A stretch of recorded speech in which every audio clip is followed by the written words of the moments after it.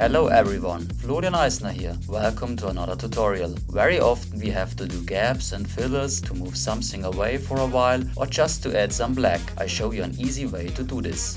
In this sequence in the timeline, from this edit on, I will move the part away.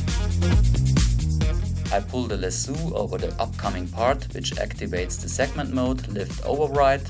Finally, I can move the touched part a bit to the side. As you can see, I got a short gap in there. Back to the beginning. The second method, load filler.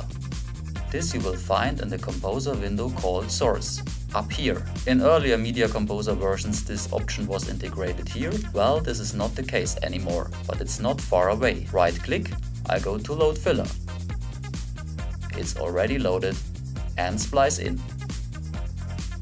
Again, a short filler between the edits. The last and very fast method, back again to the start position. I put the cursor exactly between the edits which I want to separate. Right click in the timeline, I go to add filler and add position. Here we go, again a gap between the edits. This is the fastest way to get some black in the timeline, but you only get 1 second of black. The other techniques are much better if you need a larger gap. I hope you enjoyed it, see you soon.